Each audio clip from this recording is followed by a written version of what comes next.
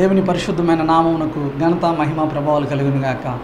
ప్రభునందు నా ప్రియ సహోదరులకు సహోదరులందరికీ మన ప్రభువు మన రక్షకుడు మన కొరకు ప్రాణం పెట్టి సమాధి చేయబడి మూడవ దినాన మృత్యుంజయుడే తిరిగి లేచి మరలా మన అందరినీ తనతో తన రాజ్యంలో కూడా నిత్యము యుగయుగాలు తనతో ఉండుటకై తీసుకు వెళ్ళడానికి రెండవ రాకడలో రానయ్యున్న నజరేయుడు యేసు క్రీస్తు వారి పరిశుద్ధమైన నామమునందు మీ అందరికీ కూడా నా హృదయపూర్వకమైన వందనాలు. ప్రియ దేవుని బిడ్డలారా, బాగున్నారా? మీరందరూ ఆయన కృపచేత నింపబడి సంతోషంగా ఆత్మీయ జీవితంలో మెలకు కలిగి ఉండాలని అనునిత్యం మీ నిమిత్తమై మేము ప్రార్థిస్తున్నాం. అలాగే మా గురించి మీరు చేస్తున్న ప్రార్థనలు, మీరు పంపుతున్న ఆ మెసేజెస్, అలాగే చేస్తున్న ఆ ఫోన్ కాల్స్, చెప్పతున్న ఆ సాక్ష్యాలు, మీరు ఏ విధంగా ప్రోత్సహింపబడ్డారో, ధైర్యపరచబడ్డారో, ఏ విధంగా మీకున్న సందేహాల నుంచి సంశయాల నుంచి మీరు చక్కని సమాధానాన్ని పొందుకున్నారో మీరు మాతో పంచుకుంటున్న ప్రతి సమయమందు ప్రభువుకు సమస్త మహిమ ఘనత ప్రభావాలు చెల్లిస్తూ ఉన్నాం. ప్రభు మహాకృపలో గడిచిన దినమందు మనం వాంటెడ్ లాబరర్స్ ఫర్ ద హార్వెస్ట్, కోతకు పనివారు కావలను అనే అంశాన్ని మనం ధ్యానించడం ప్రారంభించాం.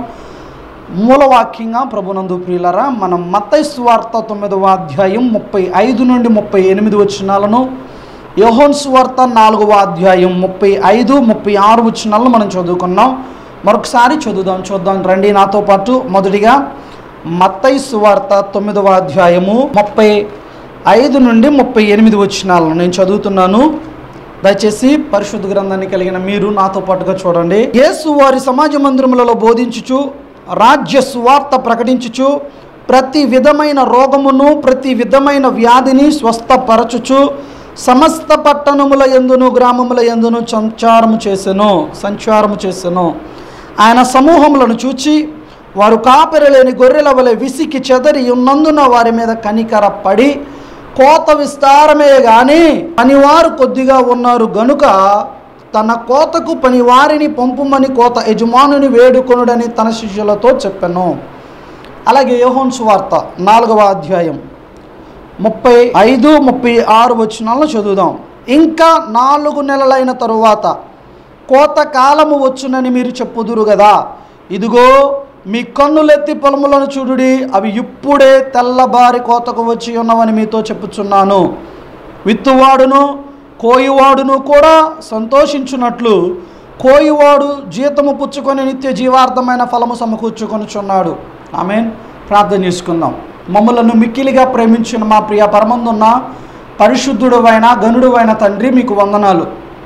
ఇప్పటి వరకు మమ్మల్ని అందరినీ సజీవులుగా మీరు ఉంచారు ప్రభువా.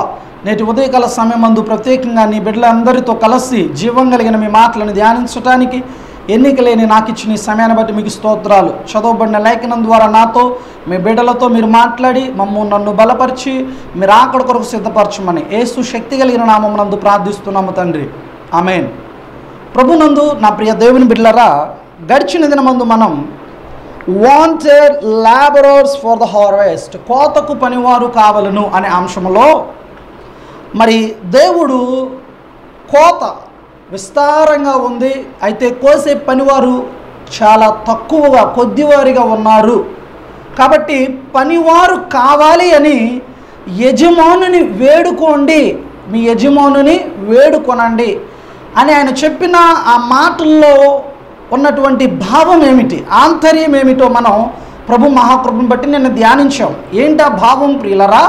కోతంతో విస్తారంగా ఉంది అనబడిన ఆ మాట ఆయన మాట్లాడింది అక్కడ చూచిన పొలాలను గురించి కాదు, తన వెంబడి వస్తున్న సమూహాన్ని చూచి ఆయన మాట అంటున్నాడు. వారు విసిగి చెదిరిన గొర్రెల వలె ఉన్నారు, అది కూడా కాపరి లేని గొర్రె వలె. ఆలోచించండి ప్రియులరా, కాపరి లేని గొర్రెకు ఏముంటుంది? భద్రత ఉండదు కదండి. ఇంకా చెప్పాలంటే ప్రమాదం ఉంటుంది. ఎక్కువ శాతం ఏ సమయమందైనా దుష్ట మృగం బారిన పడి ప్రాణాన్ని కోల్పోయే పరిస్థితి. ఏదైనా క్రూర జంతువు వచ్చి అపహరించుకుపోవచ్చు, చంపేసి తినేయచ్చు కదా. అలాగే ప్రియులారా, ఎవరైతే కోతగా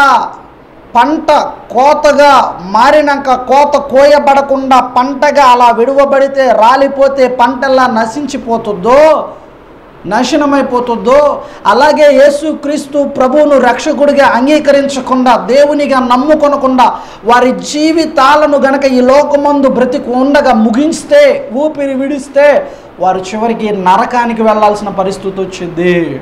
అందుచేత ప్రభునందు ఓ ప్రియ సహోదరి సహోదరుడా, నీ కుటుంబమునందు ప్రభువును నమ్మని బిడ్డలు ఎవరైతే ఉన్నారో వారు ఇప్పుడు నీ కళ్ళ ముందు కోతకు వచ్చిన పంటగా ఉన్నారు.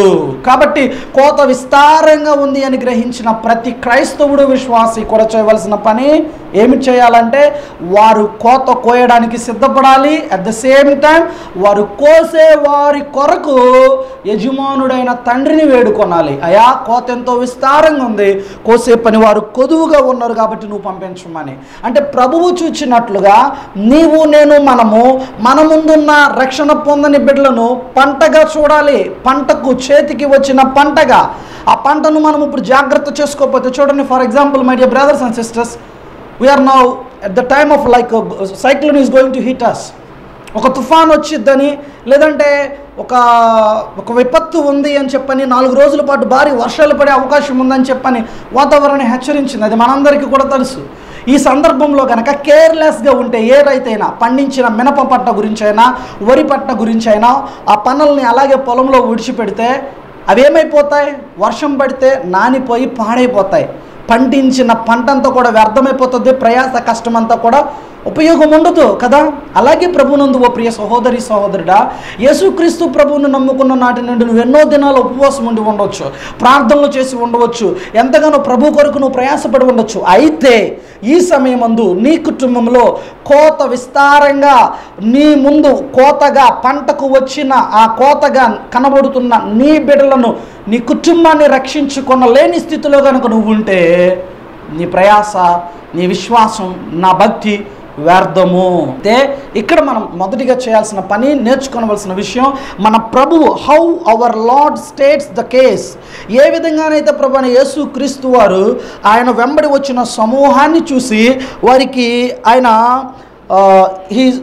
He thought of their value, ఆయన వారిని గుర్చినటువంటి వారికి ఉన్న విలువ ఎంత గొప్పదో, వారు ఎలాంటి వారో ఆయన మాట్లాడినట్లుగా నీవు నేను కూడా మన కుటుంబమునందున్న మన స్నేహితులు కానీ, బంధువులు కానీ, తోబుట్టువులు కానీ అందరూ కూడా రక్షణ పొందవలసిన వారై ఎంతో విలువైన పంటగా నీ ముందున్నారని నీవు నేను గ్రహించాలి. అంతే మాత్రమే కాదు, గ్రహించిన మనం ఇప్పుడు చేయవలసిన మరొక పని ఏమిటయ్యా అంటే, వారు రాలిపోకముందే, అంటే వారి ప్రాణము పోకముందే, పంట చేతికి వచ్చినప్పుడు ఆ పంట చేజారిపోకముందే ఆ రైతు జాగ్రత్త చేసుకున్నట్టుగా నీ కళ్ళ ముందు వారు ఉండగా, నీ సంరక్షణలో వారు ఉండగా, నీ పిల్లలైనా నీ దాటిపోకముందే నీ పిల్లల్ని దేవునిలో నడిపించుకో. నీ భర్తని, నీ భార్యని, నీ తల్లిదండ్రులను, నీ స్నేహితులను వారి కాలము గతించకముందే దేవుని సువార్తను ప్రకటించి ప్రభు దగ్గరకు నడిపించు. లేదా నీ గ్రామంలో, నీ దేశంలో సువార్తకు ఆటంకం లేకుండా ఉన్న ఈ దినంలో ఇప్పుడు నువ్వు ప్రకటించకపోతే, ప్రభునందు ప్రియ దేవుని బిడ్డలారా, కొన్ని దేశాల్లో ఇప్పటికే సువార్త ప్రకటన అనేది మూసివేశారు. అక్కడికి సువార్త ప్రకటన చేయడానికి వెళ్ళిన వారిని హింసిస్తున్నారు, చిత్రహింసలు పెట్టి చంపేస్తున్నారు. అలాంటి పరిస్థితి అతి తొందరలోనే మనకి కూడా రాబోతూ ఉంది. కొన్ని ప్రాంతాల్లో వచ్చేసింది. ఇప్పటికైనా మనం మేల్కొని ప్రభునందు ప్రియ సహోదరి సహోదరుడా, కోత విస్తారంగా ఉందని రక్షణ సువార్తను ప్రకటించాల్సిన బాధ్యత మన సేవకుడికి, సేవకురాలికే కాదు, నాకు ఉంది, నా కుటుంబంలో ఉన్న ప్రతి ఒక్కరికి ఉందని గ్రహించి ప్రభు పని కొరకు ముందుకు అడుగు వేయాలని ప్రోత్సహిస్తూ ఉన్నాను. అయితే రెండవదిగా ప్రభునందు ప్రియ సహోదరి సహోదరుడా, మనము గుర్తించాల్సిన సంగతి ఏమంటే ద సర్వీస్ నీడెడ్. అంటే రెండవదిగా ఏమిటంటే ఇక్కడ పరిచర్య, సేవ అనేటువంటిది అవసరంగా ఉంది. ఏ విధమైన పరిచర్య? Jesus tells us that laborers are needed, that he will send forth laborers into the harvest. ఇక్కడ 38వ వచనం మందు మనం చూసాం కదా ఇందాక ప్రభునందు ప్రియులరా. చూడండి మత్తయి సువార్త 9వ అధ్యాయము. అనేమంటున్నాడు, తన కోతకు పనివారిని పంపుమని కోత యజమానిని వేడుకొని తన శిష్యుడితో చెప్పెను. What Jesus did not say, take a few to reap the whole field are let God do all the work. God uses human instrumentality.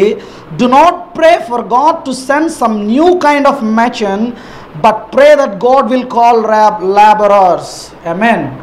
మనం ఏదో ప్రభువా ఒక మిషన్లను పంపించు, ఒక యంత్రాన్ని పంపించు, లేదా ఒక్కసారిగా ఏదో ఒక గొప్ప అద్భుతం జరిగిపోవాలి, ఒక అద్భుతంతో ఏదో ఒక మంత్రంతో నా కుటుంబం అంతా మారిపోవాలి అని కోరుకుంటాం కాదు. కానీ ఏదో ఒక కార్యం జరిగి ప్రభునందు ప్రియ సహోదరి సహోదరుడా, నేను చేయవలసిన పని ఏమిటయ్యా అంటే, నీ యజమానుడు నిన్ను సృష్టించిన నీ సృష్టికర్త దేవుడని నువ్వు గుర్తెరిగి నువ్వు ప్రార్థించే ఆ సమయంలో, ప్రభువా కోత కోయడానికి పనివారిని నువ్వు పంపించయ్యా అని నీ ప్రార్థనలో నువ్వు వేడుకోవాలి. అదే సమయంలో నన్ను కూడా ఒక పాత్రగా, నీ కోతను కోసే ఒక పాత్రగా నన్ను వాడుకో అని నువ్వు ప్రార్థించాలి. There must be laborers. God uses hard workers. He called fishermen. He called men that were used to hard jobs. What kind of laborers are required? One who will go down into the wheat, not stand far off.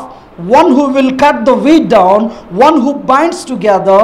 The job is never done until the wheat is bound together and picked up tenderly, then housed for the threshing. ప్రభునందు ప్రియ సహోదరి సహోదరుడా, ఇక్కడ మాట్లాడుతున్న వచనాలలో ప్రియులరా, ఆ ప్రాంతమందు మొక్కజొన్నల పంట జరుగుతుంది.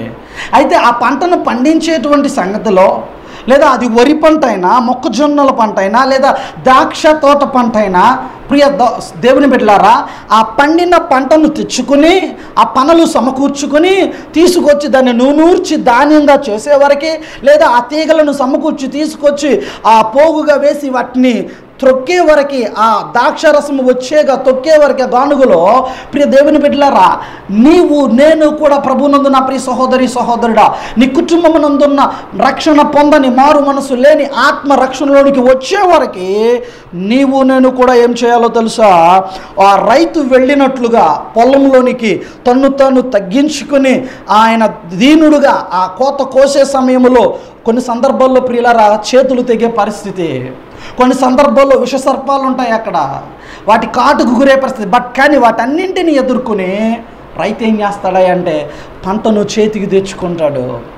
ఒకసారి ఆలోచించండి ప్రియులారా, ఆ పనులు చేసిన వారికి మాత్రమే అర్థమవుతుంది దానిలో ప్రయాసం ఏమిటో. విత్తనాలు వేసిన రైతు ఆ విత్తనాలు పెరిగి మొలకయ్యే వరకు, మొక్కగా కొంత ఎదిగే వరకు ఎదురు చూడాలి. ఆ తర్వాత వాటిని తీసుకొచ్చి మరలా నాటుగా చేలో నాటాలి. నాటిన తర్వాత మరలా మధ్యలో ఏం చేయాలి? దారులు తీయాలి. దారులు తీసిన తర్వాత మరలా కొన్నాళ్ళకి దానిలో ఏమన్నా కలుపు మొక్కలు ఉన్నవేమోనని చెప్పి వాటిని ఆ కలుపు తీపించేయాలి. ఆ తర్వాత మరలా సరిగ్గా అది పెరుగుతుందా లేదా అని చెప్పి దానికి కావాల్సినటువంటి ఆ యూరియానే కానీ ఆ రసాయనిక ఎరువులు ఏవైతే కావాలో వాటిని దానికి అందించాలి కాలానికి సమయానికి తగ్గట్లుగా. ఈ మధ్యలో ఏదైనా దోమని కానీ ఏదైనా తెగులని కానీ వస్తే దానికి సంబంధించిన మందులు, అక్రిమి సంహారక మందులు అనేవి చల్లుకోవాలి. అలా రైతు అంత జాగ్రత్తగా చూసి పంటప్పుడు చేతికొస్తున్న టైంలో, ఉదాహరణకు ఈరోజు మనకు హెచ్చరిక వచ్చినట్లుగా 4 రోజుల పాటు వర్షాలు పడబోతున్నాయి అని ముందుగా హెచ్చరిక చేస్తున్నట్లుగా, ఆ సమయంలో గనక ఇలాంటి హెచ్చరిక వస్తే రైతు ఏం చేస్తాడో తెలుసా? నిద్రాహారాలు మాని అవసరమైతే వీలైనంత తొందరగా ₹1 ఖర్చు అయినా పర్వాలేదని చెప్పని తను వర్షం పడకముందే, విపత్తు కలగకముందే ఆ పంట అంతటిని కూడా పనులుగా నూర్చుకుని ఇంటికి తెచ్చుకుంటాడు సమయానికి. కారణం ఇన్నాళ్ళు పడిన కష్టం వ్యర్థమైపోతుందని. అలాగే ప్రభునందు ఓ ప్రియ దేవుని బిడ్డలారా, యేసయ్య 2వ రాకడ సిద్ధంగా ఉంది. అది ఈ రోజే కావచ్చు, ఈ రాత్రే కావచ్చు, రేపు ఉదయమే కావచ్చు. We don't know when it going to happen. మన ఎవరికి తెలియదు ఎప్పుడు అది జరుగుతుందో, ఎప్పుడు వస్తుందో. ఆయన అన్నాడు, నా రాకడ దొంగలా ఉంటుందని, దొంగ గడియలా, ఆ దొంగ వచ్చినట్టుగా ఉంటుందని చెప్పని. కాబట్టి మనం మెలకు కలిగినటువంటి వారిగా, ఈరోజు ఏం పోద్దులే, మన పిల్లలు ఇంకా చిన్నపిల్లలేగా, లేదా ఇంకేముందులే, కొద్దిగా వయసు ఇంకా పెద్ద వయసు వచ్చినాక అప్పుడు పొందుకుంటా బాప్తిస్మం, ఇలా నెగ్లిజెన్సీతోటి నెగ్లెక్ట్గా స్టిఫ్ నెక్డ్ పీపుల్గా మెడ వంకనటువంటి స్థితిలో లోబడనల్లని జనులుగా ఉన్నా నీ కుటుంబం నీ బిడ్డలకు సువార్త ప్రకటించాల్సిన బాధ్యత తల్లిగా తండ్రిగా మీకుంది. భర్తగా నీకుంది నీ భార్య పట్ల, భార్యగా నీకుంది నీ భర్త పట్ల. భర్త ఆస్తిలో భాగం అడుగుతావు ఏమని? మీ అమ్మని ఇక్కడ ఇంట్లో పెట్టి చూసుకోవాలంటే ఆస్తి మన పేరు మీద రాయమను, అప్పుడు ఇంటికి తీసుకురా, చూస్తా ఏం కావాలన్నా. కానీ ఆస్తి మన పేరు మీద రాయకపోతే మిమ్మకి ఇంట్లో అన్నం పెట్టే పరిస్థితే లేదని ఆస్తిలో భాగం అడిగే ఓ సహోదరి, నీ భర్త పాపములో భాగం పంచుకొని అతని కొరకు కొద్ది నిమిషాలు ప్రభు సన్నిధిలో ప్రార్థన చేయవా? అదా నీ భక్తి, నీ విశ్వాసం, దేవుని వాక్యాన్ని వింటున్నావో నా ప్రియ సహోదరుడో సహోదరి, ప్రియ తల్లిదండ్రులారా, మీకు నాకు దేవుడిచ్చినటువంటి ఒక ముఖ్యమైన పని ఏమిటయ్యా అంటే కోత. ఆయన అప్పగించి వెళ్ళాడు మనకి. కోత ఎంతో విస్తారంగా ఉంది. కోసే పనివారు కొదువుగా ఉన్నారు. కోసే మనమైన యథార్థంగా ఉన్న కొందరైనా, కొద్దివారైనా యథార్థంగా ఉన్నారా అంటే లేరు. కొందరు నేను ప్రార్థన చేస్తే, నా సంఘానికి వస్తే, నేను ఇచ్చిన ఆయిల్ డబ్బా తీసుకెళ్తే, ఈ మాటలు ఏం చేస్తున్నాయి అంటే దేవుని నామానికి మహిమనివ్వట్లా, వారి స్వలాభాపేక్ష కోసం, వారు ప్రఖ్యాతి కోసం, వారి పేరు ప్రఖ్యాతులు పెరగడం కోసం వారి లోకంలో డాంబికులుగా ప్రిలరా దేవుని యొక్క సన్నిధికి దూరమైపోతున్నారు, ఆత్మీయ జీవితంలో పడిపోయి.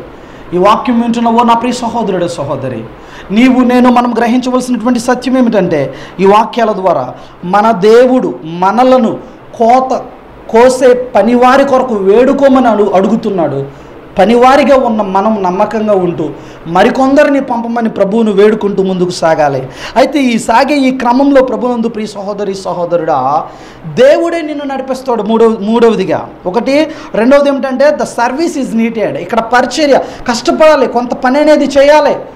పనివాడు పని చేయకపోతే పంట చేతికి రాదు. ఇక్కడ ఎలాగైతే ఒక పనివాడు పనులు కట్టుకుని తర్వాత వాటిని పోగులుగా వేసి కట్టి మళ్ళీ దాటిని కట్టలు కట్టి తీసుకువెళ్ళి కుప్పగా వేసి, ఆ కుప్పగా వేసిన తర్వాత మరలా ధాన్యాన్ని నూర్చి వాటిని మళ్ళీ బస్తాల్లోకి తీసుకుని ఇంటికి తెచ్చుకుంటాకి ఇంత కష్టపడుతున్నాడో, అలాగే ప్రభువునందు ప్రియ సహోదరి సహోదరుడా, ప్రభువును నమ్ముకున్న నీవు నేను మనమేం చేయాలంటే ఒక పూట వీలైతే ఉపవాసం ఉండి వారి కొరకు కన్నీరు కార్చి ప్రార్థన చేసి సువార్త అనే విత్తనాన్ని వారిలో విత్తి, నువ్వు విత్తుతూ ఉండాలి. విత్తేది నువ్వైనా దానికి నీరు పోసి ఫలింపునిచ్చేది దేవుడు. వెంటనే నమ్మరు, వెంటనే ఒప్పుకోరు ఎవరు. అయితే నా వంతుగా నీ వంతుగా మనం చేయాల్సిన పని ఏమిటయ్యా అంటే నమ్మకంతో, ప్రభువా ఇది నీ విత్తనం, నీ వాక్యం అనే విత్తనంలో జీవం ఉంది కాబట్టి ఆ జీవాన్ని నా భర్తలో లేదా నా కుమారుడిలో నీ సమయానుకూలంగా నువ్వు ఉద్దేశించిన సమయంలో అది మొలకెత్తి ఫలించడానికి సహాయం చేయమనే ప్రార్థన తప్పనిసరిగా చేస్తూ మనం ఉండాలి. అటు విధంగా చేయాలి అంటే ప్రభునందు నా ప్రియ దేవుని బిడ్డలారా, మొదటిగా నీవు నేను మనం గుర్తించాలి. ఏమనయా అంటే మనకు ఎంతో బాధ్యత దేవుడు అప్పగించాడు. నేను ఆయన పాత్రగా కోసే పనివారిలో నేను ఒకడిగా, నాతో పాటు మరికొందరిని ప్రభు కొరకు నడిపించాలి ఆ పనులు అనేటువంటి నిశ్చయతను నువ్వు కలిగిన వ్యక్తిగా ఉండాలి. మూడవదిగా ప్రభునందు సహోదరి సహోదరుడా, ఎప్పుడైతే నీవు నేను మన ముందున్నటువంటి రక్షణ పొందని బిడ్డలు పంటగా మన ముందున్నారు, కోత విస్తారంగా ఉందని వారిని కోతగా నువ్వు గుర్తిస్తావో, నువ్వు రెండవదిగా నీ పరిచర్య ఒక అవసరత కూడా ఉందని నువ్వు గ్రహిస్తావో, అప్పుడు దేవుడు ఏం చేస్తాడంటే నిన్ను the lord directs how to get labourers. అప్పుడు దేవుడు నిన్ను నడిపిస్తాడు. ఏ విధంగా పనివారిని నువ్వు తెచ్చుకోవాలో, కోత కోయడానికి పనివారిని ఏ విధంగా నువ్వు తయారు చేసుకోవాలో, సమకూర్చుకోవాలో, లేదా నిన్ను నీవు ఎలా సిద్ధపరచుకోవాలో దేవుడే నీకు ఆ జ్ఞానాన్ని ఇచ్చి నడిపిస్తాడు. ఆమేన్. Ask God for labourers, so many are last because the harvest is ready. Send fourth labourers in a sense, thrust them into the fields. Pray therefore the Lord of the harvest that he will send forth the laborers into the harvest. అదే మనం చదివినటువంటి వచనమే ప్రియులరా, మత్తయి సువార్త 9వ అధ్యాయమందు అని అంటున్న మాటే కదా. 9వ అధ్యాయమందు 38వ వచనంలో, గనుక తన కోతకు పనివారిని పంపమని కోత యజమానుని వేడుకొనుడని తన శిష్యులతో చెప్పెను. మన యజమానుడు, hour master who was created us in his likeness and in his image, our God, Almighty God, Lord Jesus Christ. We need to pray to him. We need to ask him to send for the laborers for the harvest, because my dear brother and sister, we don't know when our Lord's coming is going to be happen. So when it is in our hand, we must and should always by having the awakening mind, we all need to pray and ask God for the laborers. కాబట్టి ప్రభునందు నా ప్రియ దేవుని బిడ్డలారా, ఆయన రాకడ ఎప్పుడు వస్తుందో మనకు తెలియదు కనుక మెలకు కలిగిన ఆత్మతో ఎల్లప్పుడూ మనం సంసిద్ధులుగా ఉండి మన యజమానుడైనటువంటి ప్రభువైన యేసుక్రీస్తుని అయా కోత పనివారిని పంపమని ఆయన అడగాల్సినటువంటి వారంగా మనం ఉన్నాము. ఈ విధంగా మనం అడిగినప్పుడు దేవుడే మనల్ని మనల్ని నడిపిస్తాడు, మన ద్వారా మరికొందరిని పంపిస్తాడు. నాలుగవదిగా ప్రియులారా, the lord of the harvest heard there prayer. ఎప్పుడైతే మనం గుర్తించి పనివారి యొక్క అవసరతను గుర్తించి, అలాగే ఆ అవసరం, ద సర్వింగ్ అనేటువంటిది నీడ్ అనేది ఉందని, పరిచర్య అవసరం ఉందని, ఆ పరిచర్యలో నాకు భాగం ఉంది, నేను చేయాల్సిన బాధ్యత నాకుందని గ్రహించి దేవుని చేత నడిపింపబడతావో, when you will be directed by God, at the time my dear brother and sisters, the lord of the harvest will here your prayer. ఆమేన్. కోతకు యజమానుడైనటువంటి నీ దేవుడు నీ ప్రార్థన వింటాడు. మత్తయి సువార్త 10వ అధ్యాయము 1వ వచనాన్ని చదువుకుందాం. మత్తయి సువార్త 10వ అధ్యాయము 1వ వచనాన్ని దయచేసి చదువుదాం. చూడండి ప్రియులరా, మత్తయి సువార్త 10వ అధ్యాయం 1వ వచనము. ఆయన తన 12 మంది శిష్యులను పిలిచి అపవిత్రాత్మలను వెళ్ళగొట్టుటకు, ప్రతి విధమైన రోగమును, ప్రతి విధమైన వ్యాధిని స్వస్థపరచుటకును వారికి అధికారం ఇచ్చెను. ఆమేన్. ప్రియులారా, ఇక్కడ మనం మత్తయిని, మార్కుని, లూకాని, యోహోనును, పేతురును, అలాగే పౌలు మొదలగు వారిని మనం చూడవచ్చు. ఇక్కడ వారందరూ కూడా ప్రియులారా దేవుని కొరకు పంపబడిన వారిగా, ఆయన కోత కోయడానికి, కోత విస్తారంగా ఉందని ఆ కోతలో ఆయన పిలుపొందుకుని నమ్మకస్తులుగా సాగినటువంటి వీరిని పోలి మనము కూడా నడుస్తూ మరికొందరిని నడిపించవలసిన వారమై ఉన్నాం. మనందరికీ కూడా తెలుసు, అపోస్తులుడు అనేటువంటి మాటకు అర్థం ఏమిటండి? పంపబడిన వాడు, one who sent out by God. దేవుని చేత పంపబడ్డారు వీరు. ఈ 12 మంది కూడా దేవుని శిష్యులుగా పిలువబడ్డారు. అలాగే నేటి ఉదయం ఈ వాక్యం వింటున్న నిన్ను నా దేవుడు ఓ శిష్యుడిగా, శిష్యురాలిగా పిలుస్తూ ఉన్నాడు. నీకు నాకైనా ఒక బాధ్యతను అప్పగిస్తూ ఉన్నాడు. ఆనాడు వారికి ఇచ్చినట్టుగానే నా యేసయ్య తన శక్తి కలిగిన నామంలో అపవిత్రాత్మలను వెళ్ళగొట్టడానికి, ప్రతి విధమైన రోగమును, ప్రతి విధమైన వ్యాధిని స్వస్థపరచడానికి నీకు అధికారం ఇస్తున్నాడు. అయితే ఆయన ఒకటే మాట, నమ్ముట నీ వలన అయితే నమ్మువానికి సమస్తము సాధ్యమే. నా యొద్దకు వచ్చువానని నేను ఎంత మాత్రము త్రోసివేయను. అంతేకాదు, ఆయనను ఎందరు అంగీకరించారో అటు వారందరికీ ఆయన కుమారులయ్యే అధికారాన్ని అనుగ్రహించాడు. నమ్మినట్లయితే హృదయపూర్వకంగా విశ్వాసంతో ఆమెన్ అనండి ప్రియులారా. ఆమెన్. నేటి ఉదయకాలం ముందు ఈ వాక్యం అన్నటువంటి నా ప్రియ సహోదరి, సహోదరుడా, ఒక్క సంగతిని మనం గుర్తుపెట్టుకోవాలి. ఏంటో సంగతి అంటే, కోతకు పనివారి అవసరం ఎంతో ఉంది. కోతకు పనివారు అవసరం ఎంతో ఉంది. Wanted labourers for harvest. కోతకు పనివారి యొక్క అవసరం ఎంతో ఉంది. కాబట్టి నీవు నేను ఈ దినాలలో, ముఖ్యంగా దినములు చెడ్డవి గనుక సమయమును పోనివ్వక సద్వినియోగం చేసుకొనుచు అజ్ఞానుల వలె కాకుండా జ్ఞానంతో నడుచుకోమని చెప్తున్న ఆ వాక్యానుసారంగా ప్రభునందు ప్రియ దేవుని బిడ్డలారా, మనందరమును ధనాన్ని సంపాదించుకోవటమో, పేరు సంపాదించుకోవటమో, పేరు ప్రఖ్యాతులతో పాటు బలగాన్ని మనతో పాటు సంపాదించుకోవటమో కోసము ప్రయత్నాలు చేయకుండా, మనలో ఈ ఊపిరి ఉండగా, మనలో దేవుడు పెట్టిన, నరుని ఆత్మ యెహోవా పెట్టిన దీపము, ఆ దీపం అనేది వెలుగుతూ ఉండగా ఆరిపోకముందే ప్రభునందు నా ప్రియ దేవుని బిడ్డలారా, దేవుని వాక్యం చేత నడిపింపబడిన జీవితాలతో యేసయ్యా కోత విస్తారంగా ఉందని ప్రభువా నాతో మాట్లాడినందుకు నీకు వందనాలు. నా కుటుంబంలో రక్షణ పొందని నా కుటుంబం ముందున్న బిడలే నా ముందు పంటగా, కోతకు వచ్చిన పంటగా ఉన్నారని నేను ఇప్పుడు గ్రహించానయ్యా. వారిని కోతగా కోయాలంటే పరిశుద్ధాత్ముడా నీ సహాయం నాకు కావాలి తండ్రి. నేను ప్రార్థిస్తున్నాను ప్రభువా, నన్ను వాడుకోనైనా నీ చేతిలో ఒక పాత్రగా అని చెప్పి నిన్ను నీవు, నన్ను నేను, మనల్ని మనం హృదయపూర్వకంగా ప్రభునందు నా ప్రియ దేవుని బిడ్డలారా ఆయన హస్తాల్లోకి అప్పగించుకుందాం. ఆయన హస్తాల్లోకి అప్పగించుకున్నట్లయితే ఖచ్చితంగా ఆయన నిన్ను నన్ను వాడుకోవడానికి సిద్ధంగా ఉన్నాడు. అయితే ఆయన వాడుకోవాలంటే మనము ఈ 4 విషయాలు, ఒకటి how our Lord states the case. చదవబడిన ఆ లేఖనాల్లో ఆయనను వెంబడిస్తున్న జనులను దేవుడు ఏ విధంగా, ఏ కోణంలో, ఏ దృష్టితో చూశాడు. ఆయన ఎలా చూశాడు? వారిని కాపరి లేని గొర్రెలుగా, విసిగిన గొర్రెలుగా, కోతకు వచ్చిన పంటగా వారిని చూశాడు. అలాగే మనం చూడాలి. ఆమేన్. రెండవదిగా ప్రియులరా, మనం చేయవలసిన మరొక పని ఏమిటంటే ద సర్వీస్ నీడెడ్. ఇక్కడ సేవ అవసరం ఎంతో ఉంది, పని అవసరం ఎంతో ఉంది. అంటే పనివారు కావాలి, ఉన్న పనివారు సరిపోరు. కాబట్టి నా వంతుగా నేను నమ్మకంగా ఆయన పని చేస్తూ మరికొందరిని నా కుటుంబంలో నుండి లేదా నా సంఘం నుండి ఒకవేళ నేను సిద్ధపరిచి పంపకపోతే వెళ్ళిన వారికి సహకరించేటువంటి విధంగా నాకు దేవుడిచ్చిన తలాంతులను, దేవుడు నాకు ఇచ్చిన వరాలను ఉపయోగించాలి అనే జ్ఞానంతో మేల్కొనాలి. మూడవదిగా ప్రభునందు ప్రియ దేవుని బిడ్డలారా, దేవుడు అప్పుడు నిన్ను నన్ను నడిపించేవాడిగా, the lord directs how to get labourers. ఎప్పుడైతే ఆ పరిచర్య యొక్క అవసరత ఉందని నువ్వు గుర్తించి నీ వంతుగా పనిచేస్తావో అప్పుడు దేవుడు నిన్ను నడిపిస్తాడు. ఏ విధంగా కోతకు పనివారిని నువ్వు తెచ్చుకోవాలో, సిద్ధపరచుకోవాలో.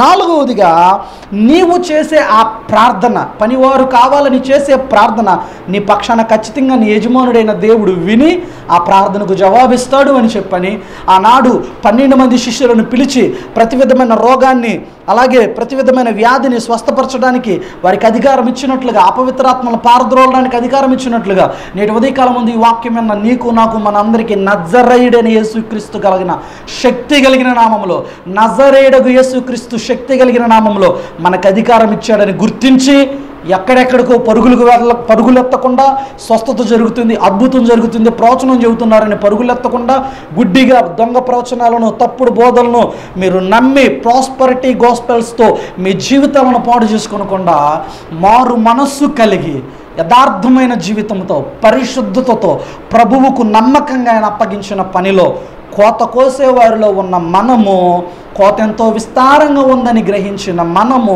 కోసే పనివారి కొరకు యజమానుడికి ప్రార్థన చేస్తూ ఖచ్చితంగా మన ప్రార్థనకు దేవుడు జవాబిచ్చాడని నమ్మి ప్రభు పనిలో ముందుకు సాగుదాం. అట్టి విధంగా సాగడానికి తగిన బుద్ధిని, జ్ఞానమును నేటి ఉదయం ఈ వాక్యం విన్న ప్రతి బిడ్డకు పరిశుద్ధాత్మ దేవుడు దయచేయాలని హృదయపూర్వకంగా కోరుకుంటే నా మాటలు ముగిస్తున్నాను. దేవుడి పరిశుద్ధ వాక్యం మనందరి వినికిడిలో దీవించునుగాక. ఆమేన్. దయచేసి తలలు ఉంచి నాతో పాటుగా కళ్ళు మూసుకుని ప్రార్థనలు ఏకీభవించండి. ప్రార్థన చేసుకుందాం. మహాగణుడా, మహోన్నతుడా, పరిశుద్ధుడా, జీవం కలిగిన తండ్రి మా యేసయ్యా మీకు వందనాలు. నేటి ఉదయకాలం ప్రభు ప్రకటింపబడినటువంటి నాయన కోతకు పనివారు కావాలనేటువంటి ఈ అంశం ద్వారా నాతో ముఖ్యంగా నీ మాటలు విన్న ప్రతి బిడ్డతో వారి కుటుంబాలతో మీరు మాట్లాడినందుకు నీకు స్తోత్రాలు. మీరు ఆఖరి దినాల్లో మేము ఉన్నాం ప్రభు. ఇవి దుర్దినాలని, దినములు చెడ్డవన్నీ లేఖనం సెలవిస్తుంది తండ్రి. సమయాన్ని పోనివ్వకుండా సద్వినియోగం చేసుకునే వారిగా మేము ఉంటూ మెలకు కలిగిన ఆత్మతో తప్పుడు బోధలకు నాయన, తప్పుడు ప్రవక్తలకు, ప్రవచనాలకు మేమాత్రము చోటు ఇవ్వకుండా సత్యమునందు ప్రతిష్ఠ చేయబడిన జీవితాలతో నీ మహిమార్థమే బ్రతకడానికి కలిగిన బుద్ధి, జ్ఞానాన్ని నాకు మాకు దయచేసి దీవించమని రక్షకుడైన యేసుక్రీస్తు పరిశుద్ధ నామంలో ప్రభువా, ముఖ్యంగా ఈ యొక్క విపత్కర పరిస్థితుల్లో అయ్యా రైతులందరూ ఎంతో కష్టపడ్డారు ప్రభువా, అయ్యా ఎంతో ప్రయాసపడ్డారయ్యా. కరెక్ట్గా పంట చేతికి వచ్చే టయానికి ప్రభువా అయ్యా తండ్రి వాతావరణం ప్రభువా ప్రతికూలతను చూపిస్తుంది. నా దేవా, వాతావరణాన్ని మీ దృష్టిలో మీ స్వాధీనంలోకి తీసుకోనండి, వర్షాన్ని మీ స్వాధీనంలోకి తీసుకోనండి. ఎక్కడ ఎవరు నష్టపోకుండా పంట వారి చేతికి వచ్చే వరకు నీ కృపను అనుగ్రహించి దీవించి మహిమను పొందుకొనమని రక్షకుడైన యేసుక్రీస్తు నామములో ప్రార్థిస్తున్నాము తండ్రి. ఆమేన్. దేవుడు మిమ్మల్ని అందరినీ దీవించి ఆశీర్వదించునుగాక. ప్రియ దేవుని బిడ్డలారా, మీరు ఎవరికైనా ప్రత్యేకమైన ప్రార్థన అవసరతలు లేదా ఏదైనా సందేహాలు ఉన్నా మీరు కనబడుతున్న ఆ ఫోన్ నెంబర్ని సంప్రదించండి. మీ కొరకు ప్రార్థిస్తాం, అలాగే మీకు సహాయపడతాం మీ సందేహాలను తీర్చడానికి. ఒకవేళ మీలో ఇంకను ఎవరైనా మన యూట్యూబ్ ఛానల్ని కనుక సబ్స్క్రైబ్ చేసుకోకపోతే దయచేసి please do subscribe and share with your friends. మన యూట్యూబ్ ఛానల్ పేరు వచ్చి Remy India for Jesus, REMI, Remy India for Jesus. May God bless you all. Thank you.